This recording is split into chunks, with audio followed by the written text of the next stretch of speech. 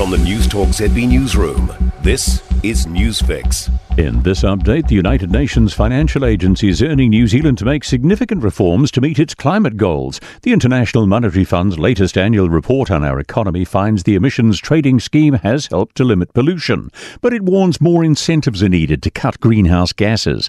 Green Party co-leader Chloe Swarbrick says the country cannot kick the can down the road any longer. We can't simply rely on the emissions trading scheme, which this government seems to be. We need to reduce emissions, and that's the fundamental importance of the emissions reduction plan as well, which this government needs to be held account on.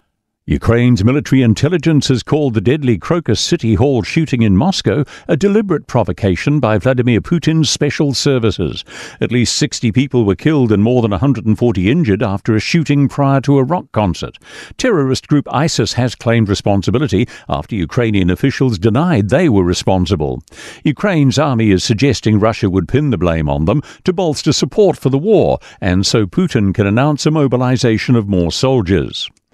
Belief Christchurch's event industry is back on track. It's a massive weekend for Christchurch as Sail GP returns to Littleton following the Warriors' sold-out game last night. The events translate to some $4 million in revenue for Christchurch. Venue's Otautahi Chief Executive Caroline Harvey-Tiare says it's a sign of what's to come. She says there's confidence for the future ahead of Te Kaha Stadium opening in 2026. New Zealand's largest cultural festival, Polyfest, is enjoying what could be a record turnout. The festival celebrating its 49th year, as well as more schools involved than last year.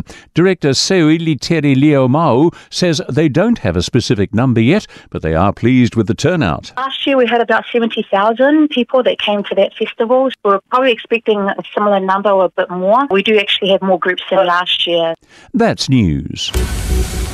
In sport, the 2024 edition of Sail GP in Littleton has been called off for the day. Dolphins grouping around the start line initially delayed the start of racing, but an independent official has made the final call on whether the action could recommence in consultation with the Department of Conservation, local iwi and organisers, but moments ago the event today was called off.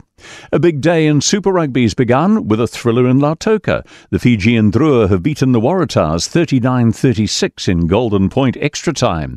The Chiefs are hosting the Highlanders in Hamilton in another Super Rugby Pacific game, and the Blues women are doing likewise with Opiki winless champs Matatu. Later at Eden Park it is the Crusaders up against the Blues. That starts at 7:05. That's sport. I'm Joe Gilfillan. For more news, listen to Newstalk ZB live on iHeartRadio.